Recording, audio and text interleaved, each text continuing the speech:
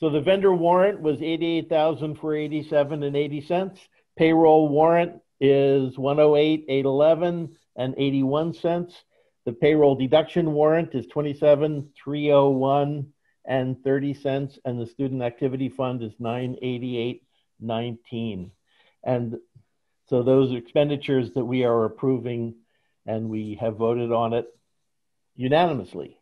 Okay, meetings attended by select board members. So Erica, how about you? None yet. I mean, I'm the liaison to the age-friendly communities committee, but we have not met yet. Great. How about Phil? How about you? Actually, for the first time, like this year, I went 2 weeks without a governmental meeting. It's been lovely. Oh, I hope you enjoyed it. Well, yes. It was a crazy week with the election, and it was probably nice to have the time off. Yeah. Well, we had a conservation commission meeting, and we had and we've been working with Comcast. We did not have a meeting of the cable advisory committee, but we've been working with Comcast. And what I can tell you is that we made an offer to Comcast, and they have accepted it. So that is great news for the Cable Advisory Committee. And we're having a meeting of the Cable Advisory Committee tomorrow to present the offer to the Cable Advisory Committee. In other words, our lawyer has been negotiating on our behalf, and it's now time to update the rest of the Cable Advisory Committee with the deal that we have arrived at. And I hope they will vote to accept it. And then eventually we'll be presenting it to the select board. And I hope that we as the select board choose to accept it. But I don't know, Bob, sounds like it wasn't enough. It's never enough. And the things that you want us to argue about are not legal. I mean, we can't talk about programming and we can't talk about price. So what's left after that? And mostly it all has to do with the community access television station. So that's what we've been talking about all this time. For a year, we've been talking about the community access television station. Okay, public comments. I see Jan is there from the public, but I'm not sure she's here to make a comment about a public comment. So we'll be back to Jan soon. So old business. So 2 weeks ago, we talked about a piece of land that's for sale that we have looked at longingly for flood mitigation. For the next time we have serious flooding, or especially, with the South River. And we talked about a bunch of things that were going to happen before this week. And one of them was Tom was going to negotiate a contract with somebody to appraise that land, which is sort of the major step that we have to do to get this started. So Tom has sent us an appraisal contract with Kitchell Lee for $1,300 to get an appraisal. And I assume everybody looked at it. Mm-hmm. Did it seem okay? The appraisal itself, the agreement is just fine. The question as to whether or not it's a wise thing to go forward with at this moment, I think should be discussed rather than just skipped over. So is this something you want to discuss, or do you have to be in executive session, or? So I try to do as much as we can here, just because I've already spoken to the seller, and corresponded with him as well. So there's no purpose in whatever in executive session, I would think. I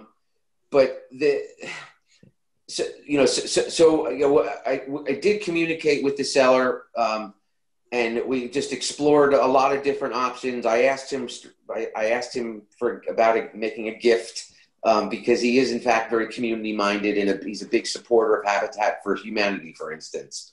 And you know, but the long and the short of it is that they have already received what they feel is substantial interest in the property at its listed price. And when I explained how much of a true pain in the butt it is to deal with the town, just from the honest arm's length transaction point of view of like the town being the purchaser of real estate, you know, and how we need to do the appraisal in the section 21, chapter 21E report, and that then it would be a sales agreement subject to town meeting approval, which must be given by 2/3. So you know, when you stack that up versus somebody willing to shake hands and write a check for that straight amount, like on the spot. You know, the long and the short of it is that, you know, the seller expressed an interest to just stay the course for now, with the way it is now listed, and he feels that they feel that they're going to be selling it in short order at the price that they asked for. If it doesn't, you know, if spring comes and goes and it doesn't sell, then they would entertain, you know, dealing with the town on this level. So, you know, it's a question. You know, I like the idea. The other thing, you know, the other thing too is that you're talking about $169,000, and yes, we've identified the $90,000 from one fund so that it would not affect the assessment up to that amount, and then courtesy of Jack Lockhead, we believe there's another fund of about $20,000. It's just he remembers the creation of it at an older town meeting, and that so that gets us to $110,000. And the weird thing right now is that the private landowner cannot subdivide. Like what would make the most sense would be to subdivide at the river and have the little house portion be able to be a separate lot from the main part of the lot, the 3+ acres that the town wants for flood control, flood mitigation, etc., and river restoration. And so, you know, to me, the question is, you know, how feasible, because if the town could acquire it, and then if the town could subdivide, could do a variance for itself of its own rules and subdivide and sell the housing unit part, but that would require extending a separate variance for extending the grandfathering of the location of the residence, which only lasts for 2 years after it stops being a residence, and they're already coming up on that. So that's like a double two-step, whatever. And so if you're talking about substantial outlays of money at town meeting, otherwise, even if it's like $50,000, I wonder whether they would go for that. And the other thing is that it just seems like it's going to sell before we're going to get a chance to have a crack at it. But if we don't do the appraisal, I mean, 2 weeks ago, we didn't talk like money was the biggest hurdle. Yeah. You know, I mean, we basically said it's a piece of land that would be excellent for the town, and that there was a bunch of sources of money and a lot of options. Yeah, I mean, we might choose to put town offices on that, you know, that building site. You know, not try to subdivide it. I don't know. And I mean, I think it's worth $1,300 to get the appraisal done. And if the appraisal comes out high enough, we could make an offer. And the other part of it too is that I just don't want to lie down, Phil. You know, I get it. I did not realize that there would be opposition to the whole concept of the town doing anything with real estate whatsoever, and especially with this. That you know I was approached by our fire chief, who was approached by our police chief, and and there's a whole belief that it doesn't really matter what we would do with flood mitigation in that area, that we're still, what they say, that the amount that what causes the flooding is the amount of water that can go under the bridges on Academy Hill Road in front of Town Hall, and then on 116, that the amount of water that can go under those bridges is limited. And once that gets exceeded, it doesn't matter what channels you go it through, but once it gets exceeded, then it floods. And that I think that's actually only part of it. The main reason to do it, as far as I know, is to reduce the force of the river as it comes to the bank, so that it does less damage. It's not saying, you know, things aren't going to flood. It's actually flood effect mitigation would be a better way of putting it. I think that's the reason for doing it. Nobody expects that it wouldn't flood. All the studies that were done, you know, 20 years ago and over time all showed this was by far the best thing we could do. Yeah, it's been a priority, you know, identified for work on the South River for certainly as long as I've been here, and sometime before, I think. So I mean, and then you know that it doesn't even if you know if this gentleman, if this couple sells it to someone, that person could still be approached with the same thing. But you know what the current seller, what he really brought home to me, and we stress this over and over again, is that it's dark for him right now as to what it would look like from that home site, the work that the town does, and what extent it would be the effect of removing trees or removing a sense of privacy. Because the big draw for that property is its sense of privacy, even though it's right in the middle of town. So, yeah, you know, and well, if the town owned it, it wouldn't matter. And if somebody else owned it, you know, then we could talk to them about it if that occurred. You know, I don't think they're going to lose privacy by what the town is proposing. It's mostly taking down that big berm that forces the river tightly right around that corner. Yeah. So Phil showed me. You know, it would involve taking down some trees, and that would open up the woods a little bit for the house that's across the street, Maple Street on top. Is that Maple? Yeah. Yeah. No, the top of that is Bond Street. Right. Sorry. Yeah. So the house that's there would be opened up a little bit. They'll grow back. Yeah. I guess I'm surprised that there really is that much interest in that property, because it just seems like, given its proximity to the river, that as far as having that be a building lot for someone to, you know, purchase and put a new house on that, I mean, I don't know so much about, like, you know, the building codes and the Conservation Commission, but I'm surprised that there's that much interest in that property, frankly.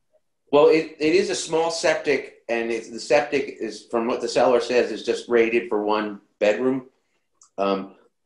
And you can't get financing from banks or mortgages for a 1 bedroom house. Mm-hmm. Or if you can, it's more difficult, whatever. And so that's part, and you know, that's part of it, but somebody would need to build a house there. And if it costs hundreds of thousands of dollars to put a 1 bedroom thing in there, I don't know.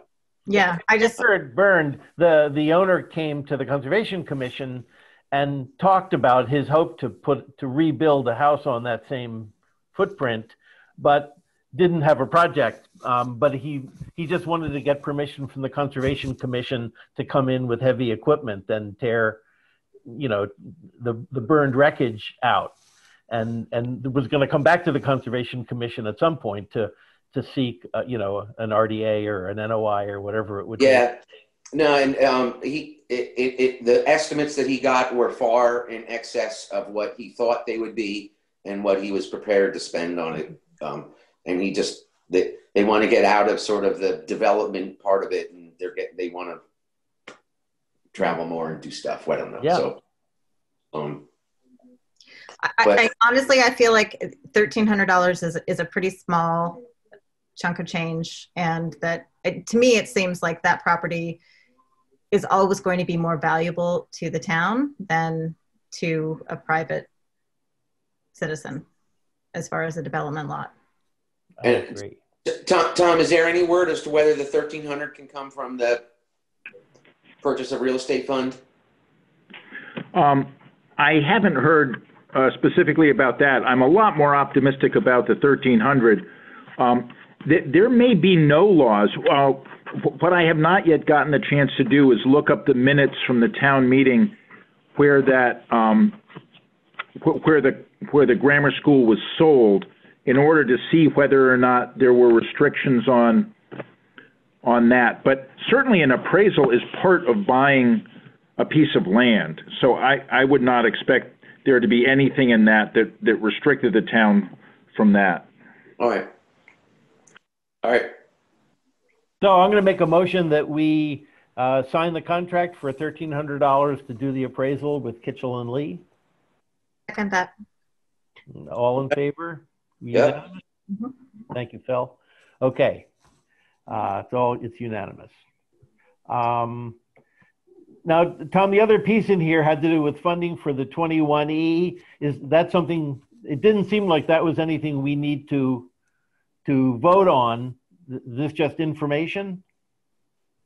Yes, and I have not yet heard back from DOR, as I just mentioned. Again, the more I look into it, unless there's a town meeting restriction on that money, I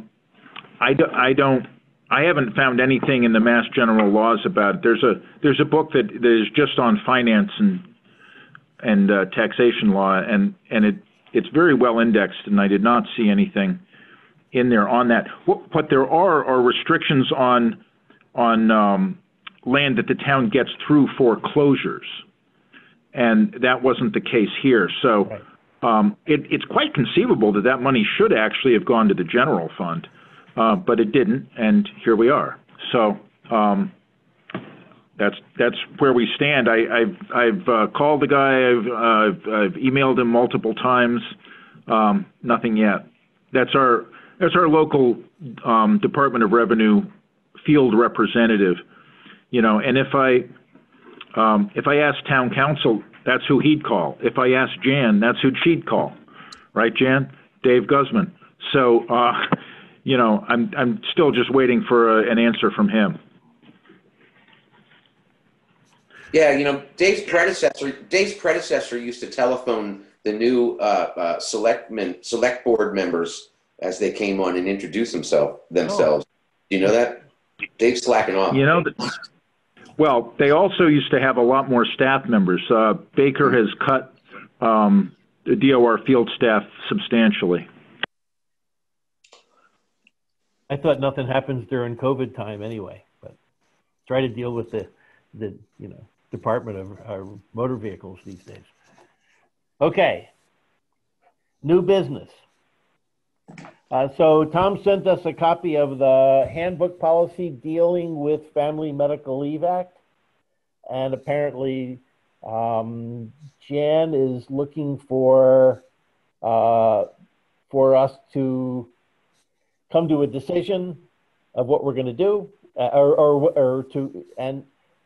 you want to address this, Jan? Sure. So we just came upon a little section of the employee handbook that leaves it a little open for interpretation. I don't know if you have this section highlighted. Yeah. Okay. Yeah, I sent that. Okay. So there's a little part in there that says that the town may recover the cost of any payments made to maintain your health insurance coverage unless the failure to return to work was for reasons beyond your control. So without discussing any particulars here, because we can't do that at this time, I'm just looking for some clarification and under what circumstances would the town ask an employee that was on FMLA leave to pay it back? And then furthermore, you may have somebody that doesn't return from FMLA leave but gets an extended non-FMLA leave. And at the end of that leave, would they be asked to pay it back? Or so I'm looking for some clarification here. Any thoughts? Yeah, and Jan, I did forward one. I did sort of lay out that those issues and suggested that that the board might interpret the phrase upon the complete, or might either interpret or rewrite upon the completion of your FMLA leave as upon the completion of your FMLA leave and any other subsequently approved leave. And the key there for me is that if somebody needs to take extra time, FMLA is a little generous. There is, some new Massachusetts leave going beyond FMLA. And it could be that somebody just needs more time than they can get through FMLA, but they still intend to continue. So for me, the reason the board would go after somebody is if they took the leave in bad faith and were never intending to come back. And that was somehow made evident.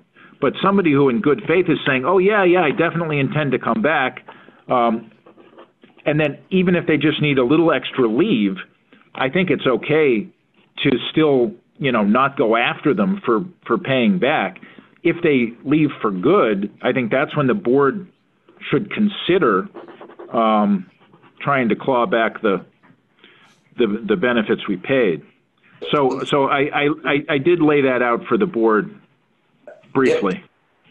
I guess my question here is how you can interpret, like, how do we judge intent? I mean, if someone takes FMLA leave, they need additional leave, and they don't wind up coming back, how do we determine that they never intended to come back? And how do we determine that we then need to recoup the money that we spent on their insurance? Yeah, well, I think that's one of the reasons that it should remain as it is now on a case-by-case basis. The board has the flexibility to go after them, but it's not a mandated thing. The board may do this. But Jan, are you looking for examples? I mean, you said could we think of reasons? I don't want to put in any specific examples. I guess what I'm looking for, number one, is, I want to make sure that you agree with me, but I don't believe that this would be something that would be up to my discretion. If this comes up, then, I don't think I should be the one to decide this, and I hope you agree with that. And yeah, so examples, no, I'm not looking for examples. I like Tom's wording that he's suggesting about the, if you have an approved extended leave, because certainly there could be circumstances that require somebody to be out for longer than what the FMLA leave would allow for. So, the approved leave, that's where your discretion comes in. Are you going to approve a further leave or not? And if you're not, and you don't return to work, then comes the decision of whether you have to pay it back or not. So it's kind of two steps there. And I assume that both of them, whether the leave is approved, by the town or whether it's approved under FMLA, we're talking about the insurance expenditure. Yes. So yeah, we're talking about insurance. So the town has to pay its portion throughout an FMLA leave, but after that it does not. So we're talking about insurance costs. So for the approved leave, the town would not pay for the insurance? The town does not have to, no. And we can still make that decision on a case-by-case basis. So someone could take FMLA leave and then say, I actually need another 2 months, and we could say, fine, come back to your job, but we're not going to cover your insurance for those 2 months. We could, yes. It's Okay. not we cover insurance for just a leave. In fact, I can't think of any circumstance where we have covered insurance while they're on just a leave of absence. FMLA is different. Wasn't there a COVID extension, a FMLA extension? If FMLA is used up, isn't there an additional extension now that was passed? I don't know. No. It's still not unlimited, but that's my recollection of the way of because Frontier had to redo their policy recently on this for that reason. Yeah. Well, it did. I think it allowed for some longer periods of time for reasons like childcare. I think that one was extended. Right. And so one of the things too that you have to the considerations of this is that employees in general, if an employee is in a classification in their life that an FMLA, that they would be eligible for an FMLA leave, it's in the town's best interest that they stay at work and not take that leave. And so I mean, all things being equal, you want your employees like at work instead of not at work, and that's like a really good argument for making arrangements or accommodations for COVID and for other things as well.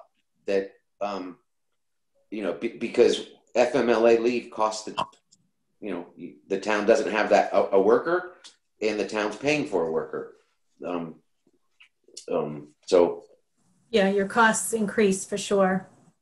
But like if you took an example, and I hesitate to go for examples, but say somebody took an FMLA leave to take care of a very sick spouse, and the spouse died, and they got left enough money that they didn't have to work anymore. So they decided not to come back to work. Would you want to have that employee pay back the health insurance? So there's, I don't know. I mean, that was a bad example.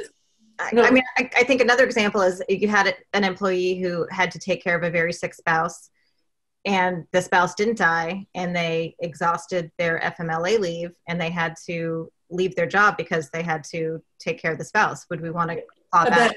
Yes, a better example. At that point. Yeah. So we should be prepared to make that decision, at the time that we have to make that decision, as opposed to think about it now. But so I really would encourage you to think about Tom's language that he liked for our policy book. Well, and the language today is that the town may recover it. And that's it is, yep. It's not a change. So that's not a change, correct. To me, it feels like if an employee takes a leave and then they get permission to take extended leave, that's kind of granting them approval for the town paying their insurance. No, not going forward. The town would pay the insurance during the extended leave. No, not during the extended period, but that would be an improved reason for not coming back to work. We wouldn't say, oh, you didn't come back to work at the end of your FMLA, so we're going to claw back your insurance, our insurance contribution, because we've granted them permission to continue their leave. Yeah. I see your point. Yeah. But if at the end of the FMLA you see their Instagram that shows that they opened a bar on the Turks and Caicos, then maybe you would do something about it. Right. I mean, I fully support making the decision on a case-by-case basis. I'm just wondering if is that extra language necessary? I guess it's already in there. Have it. It doesn't, to me, it doesn't seem like it makes that much of a difference to include and any other subsequently approved leave. Oh, we could add that. That would be easy enough. Okay, so if we're going to do by case basis, at what point do I come to the select board to ask about this? personally, I would say as soon as someone completes their FMLA leave and then requests to take additional leave. I would say at the end of their additional leave. Well, no, if they complete their FMLA leave and then they say, well, actually, I need another 2 months, I think that would be the point at which. But and if it's not granted, then you would come to us. Right. Okay. Yeah, you're right. So at the end of their approved leave. Okay. And you know, I saw that in Tom's notes or his analysis to us or whatever. I don't know what the label of it is that Tom had said that the only argument against maintaining flexibility that I can see is that the decision made will be treated as a precedent which should be followed. So, you know, to that end, I would just say put a sentence in there saying this shall not create a binding precedent on the select board in the future or something like that. So, yeah, that's good. Yeah. I'm not sure if it just kind of legally does anyway. No, but people, that wouldn't stop people from saying, well, they got it, why can't I? Right. Yeah, I mean, I would think that all of these questions are fairly well settled by now because these have been litigated up the wazoo by all of our big unions and all of our big companies in the state. This is, you know, this is now wielded against management in contract negotiations all across the state in many different industries. Well, that's the management point of view, of course. Jan, the alternative is we could write your name right into the handbook and say this decision should always be made by Jan. So no thanks. So what if you have an employee who's weighing whether they return to work or not, whether they have to pay this back? They would be returning under duress. So an employee who only returns because the alternative is they have to pay back their health insurance? Yeah. I mean, it's a significant amount. I hope that we. Oh, so they could return and then for a few weeks and then quit. No, the law says they have to return. I can't remember what it was, but it was more than a week or two. It was like a month or something. So the law doesn't allow them to come back for a day or two and maintain their benefits. So that's covered. But what if, you know, they're looking to extend their leave, but they might not if they had to, you know, pay back that health insurance. No, but if they get permission to extend their leave, they wouldn't have to pay back the health insurance. Okay. So that's what you're saying. If Basically. Yeah, it's all about the approval. Yeah. And I mean, we don't want, you know, we want voluntary employees, not hostage employees, right? I mean, oh, but that's what healthcare is all about. You know, people who are stuck in a job only because of the healthcare. Anyway. Yeah, so then really what it still comes back to is I need the policy to say that if you do not return to work at the completion of your FMLA or other approved leave, the town may recover, blah, blah, blah. It kind of comes back to that. We could state it that way. Yeah. Yeah, if it's in the town's discretion to make that decision, then the policy should state that. And that. Sure, I'll have something formal, and okay. I'll notify the personnel committee. Great. So we're not going to vote on anything, but it was a good, you know. Yeah, I'll have something formal for you next time. Great. Well, is time of the essence on this policy? Jan, does anybody know? Yes. Well, I think next week will be fine from what I've heard. It's 2 weeks. It's 2 weeks. Yeah, 2 weeks. Well, but you could let whoever is dealing with this know what the town is going to put in the personnel, the way that we feel about it. Yes. Yeah. Okay. Has this been helpful? Yes. Thank you. Okay. All right. Good. Good. Okay. Good, good. We have a grant agreement to accept $3,500 in recycling funds from the DEP. Yeah, sure. So all we have to do is sign a form. Should have been more. Take what we get. It's not going to make up for the cost of recycling right now, that's for sure. It would be more if we charged more for different bulky waste items. That's an easy 2 points, but we don't do it. So, and put them up on our web. We've only got like 2 things out of 6. Mm. Did we talk to the Board of Health about this? Yeah, they know.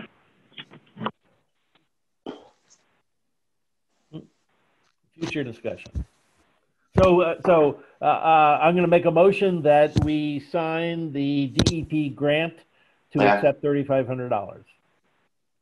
Yes. Okay, I see a second and it's unanimous.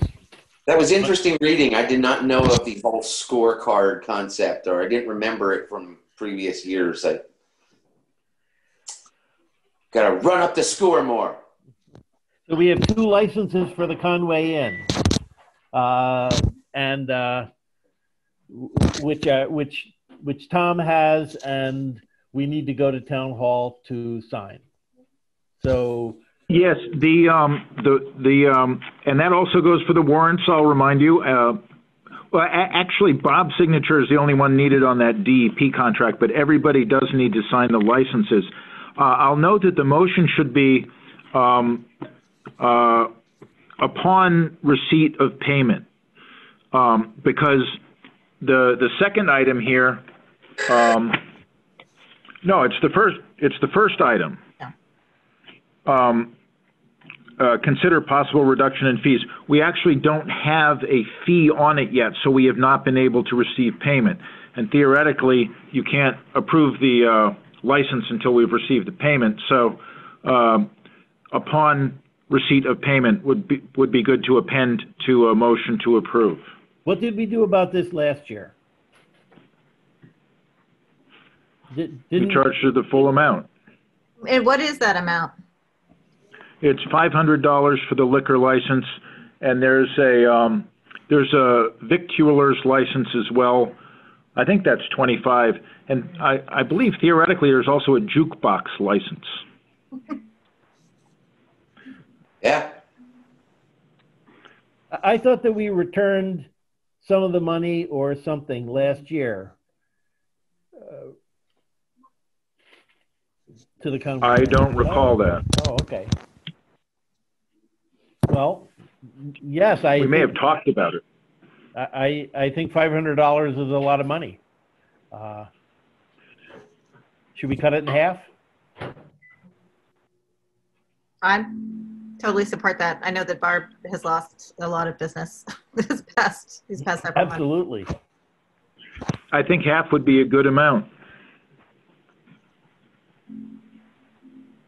Okay. I don't know if we need to cut the $25 one in half. We could cut them all in half, though. But I mean, the Conway Inn is precious to all of us, and it's not like Barb is, socking it away. We want her to keep going. Yeah, I mean, I would support cutting in half whatever the total she paid last year for jukebox and everything. So is that a motion? Yep. I'll second it. Phil seconded it. Okay.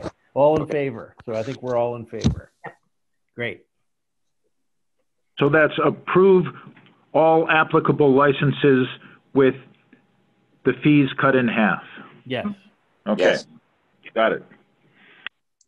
Tom sent us an Excel spreadsheet of the select board budgets and then a little explanation of why they're a little more interesting than they might normally be.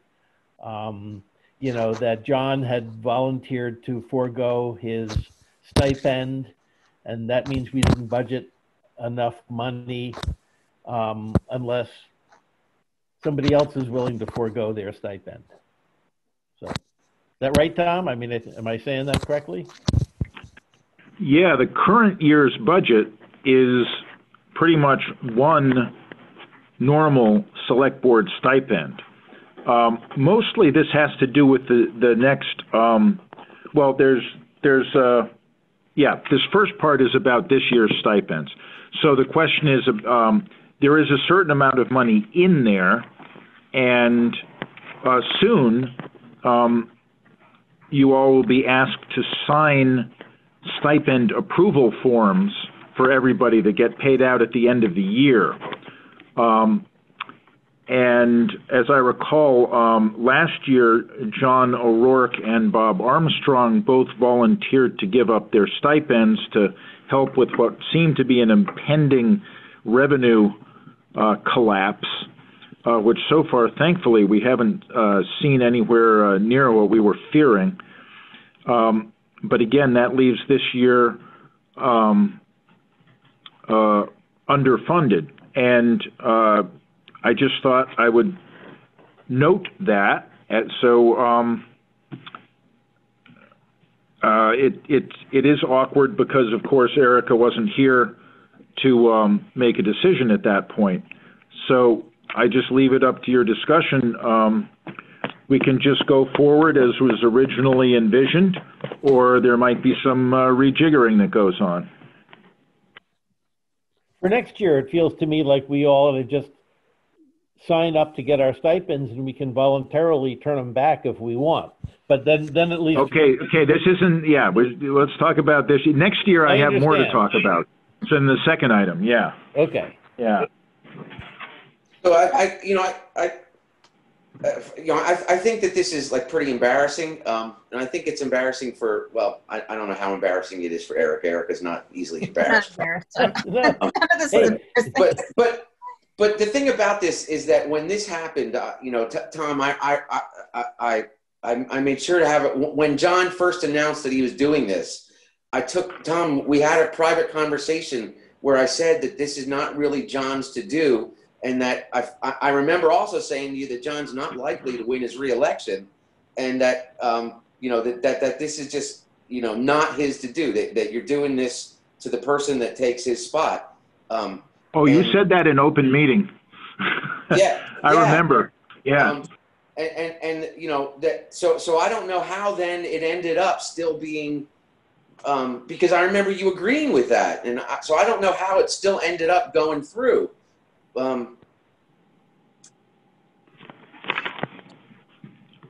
Well, it is the select board's budget, and things are different now.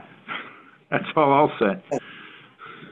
Well, just being taking myself completely out of the equation, it's a very it's a small I don't think anyone runs for select board for the money, no. But I think that in general, I think it does sort of incentivize the participation in local government. So I support, in general, select board membership being compensated. But Tom, as you said, this is a completely different time. I'm the newbie here on the committee.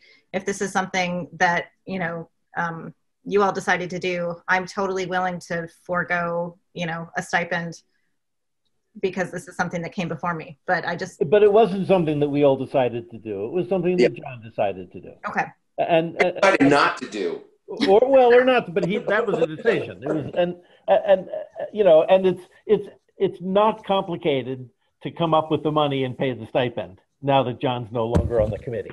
And so, Tom, are you looking for direction from the board to do that? One possibility would be to request from the Finance Committee money that was not budgeted due to unexpected circumstances. Yeah. I think we should do that. Yeah. Can I abstain? I feel like I should abstain because Sure. I mean, I'll vote differently like next, you know, for the 2022 budget. Well, I mean, you know, we're going to have to talk about this again, when we get to the next item on the agenda, which will be what to do for next year. Okay. But for this year, I think we should ask the finance committee for a few measly dollars. You know, it isn't that much money. Can I still abstain? And that's have a vote. I don't know. I mean, like you said, it's like I just don't feel comfortable.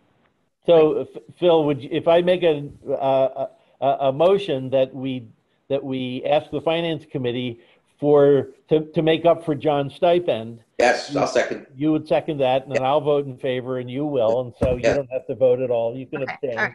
and it Thank you. so. Great. Now, how about for next year? For next year, I support. I mean, it looks like this is what it's been for the past several years, so I would support. Yeah, I'll move that we have stipends of $1,800. Yeah, and that they not be that they would only be voluntarily not accepted at the time that they're offered, or something like that, right? That somebody well in advance of their being offered, people shouldn't turn them down.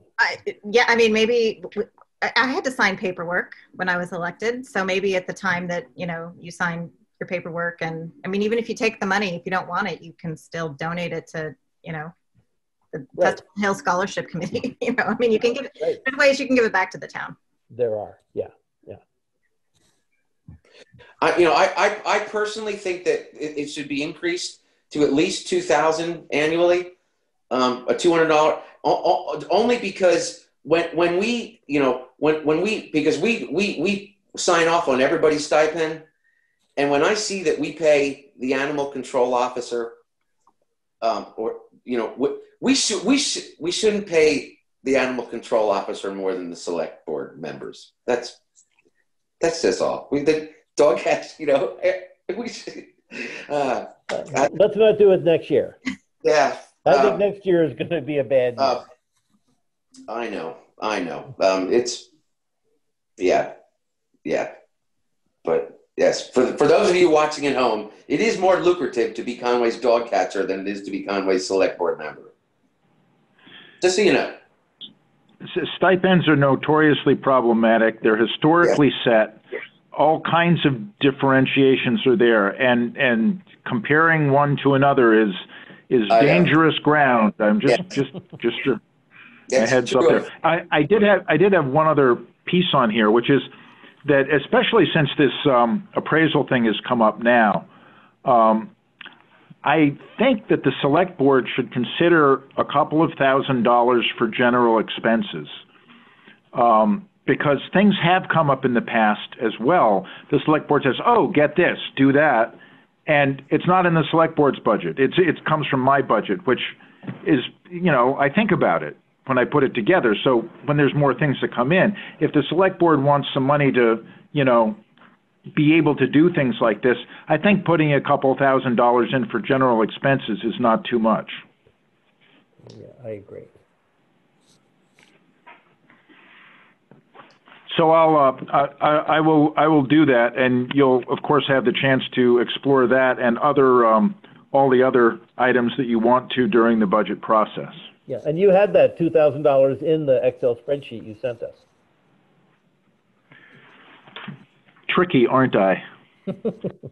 Okay, how about items not anticipated in 48 hours in advance of the meeting?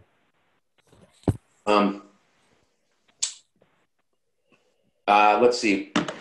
Got complaints about the sound quality and of the videos of the select board the past 2 meetings. They said that there's been terrible echoes and it's very difficult to listen from home. You can't make out what people are saying. The in-person. Yeah, that was because of the conference call. I think it was an effect of the conference call in the room, especially. I went back and listened to that video myself, and it was very difficult to hear the people who came in on the conference call.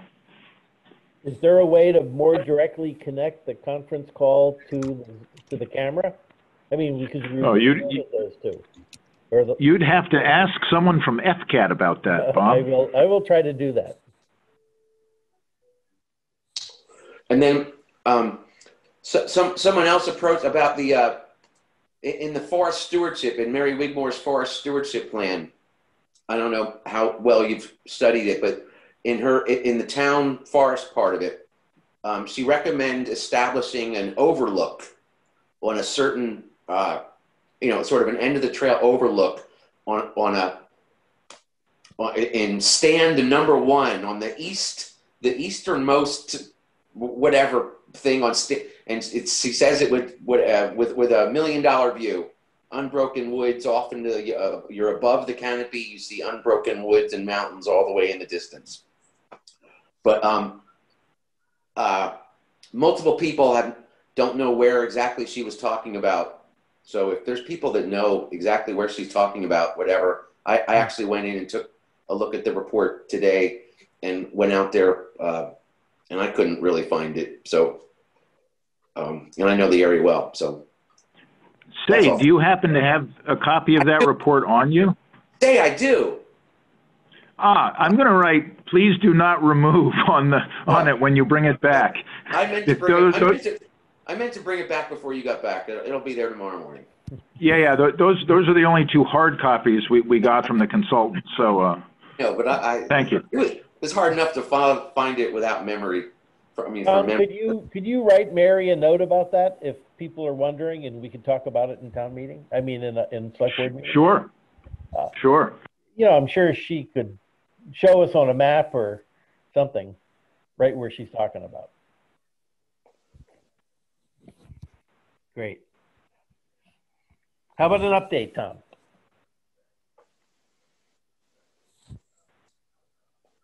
Okay.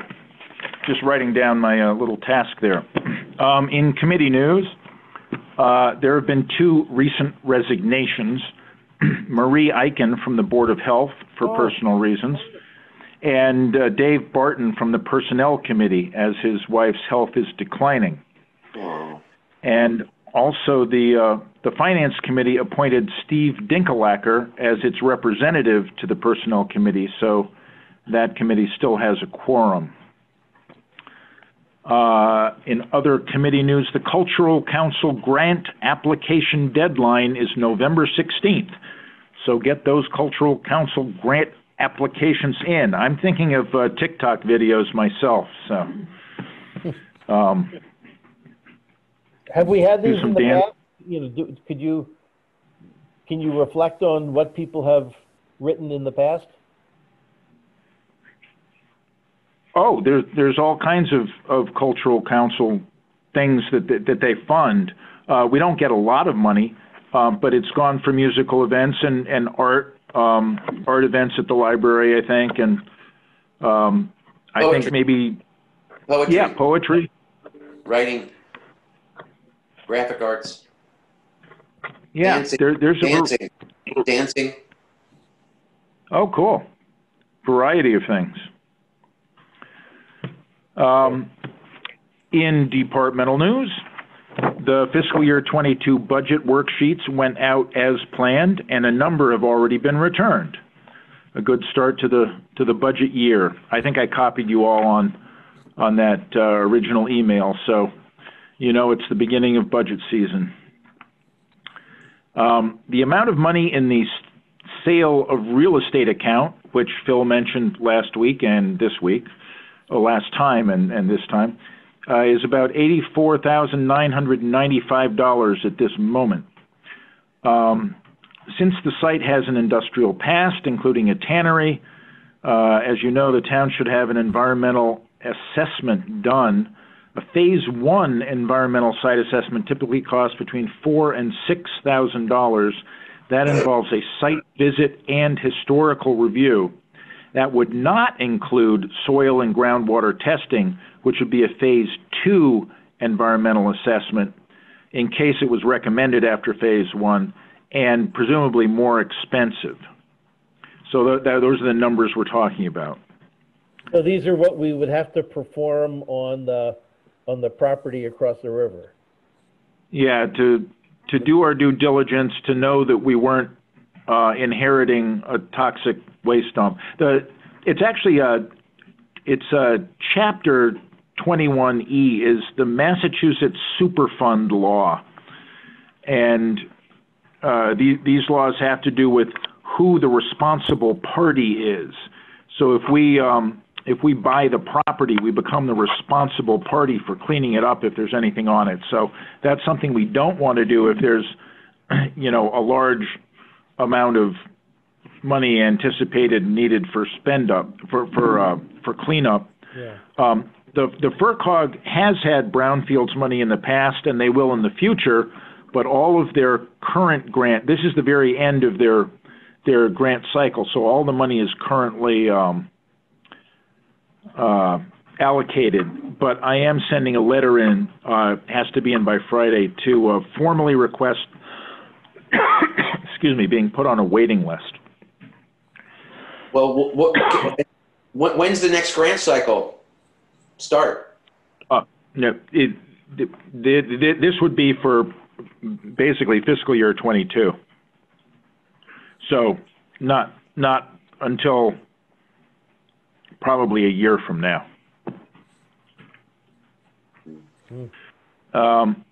In other news, at the request of a resident who had trouble finding the hours for early voting, I purchased 2 signboards, one for the town office and one for the town hall.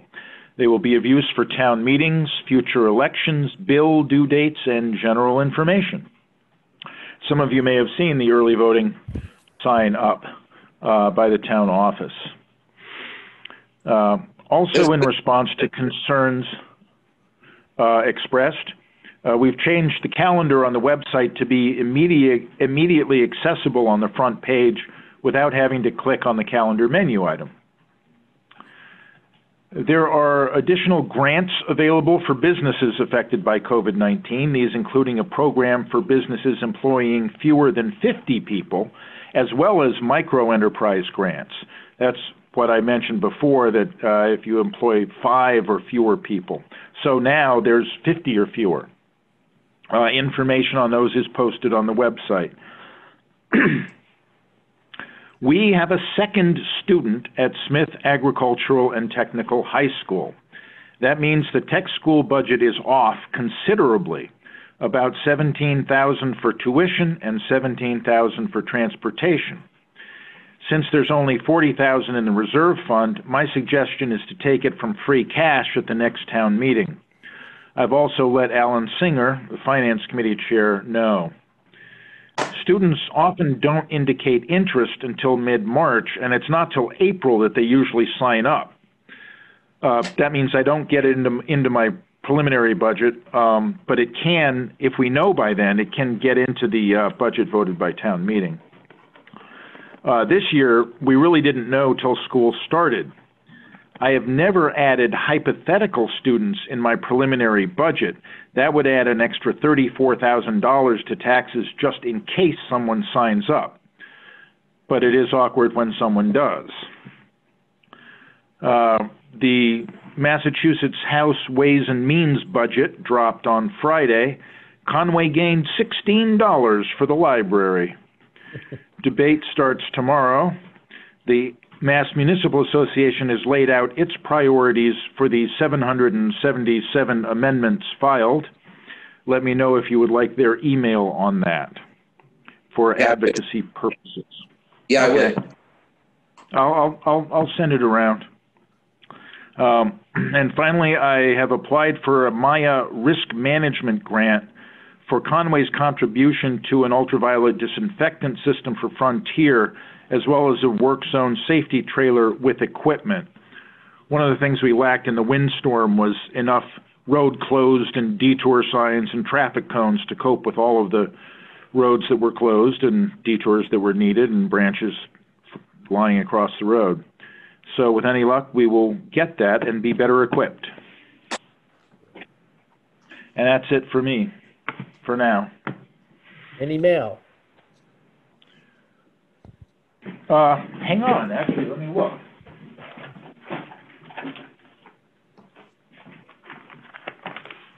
We got an update from the Franklin County Regional Housing and Redevelopment Authority.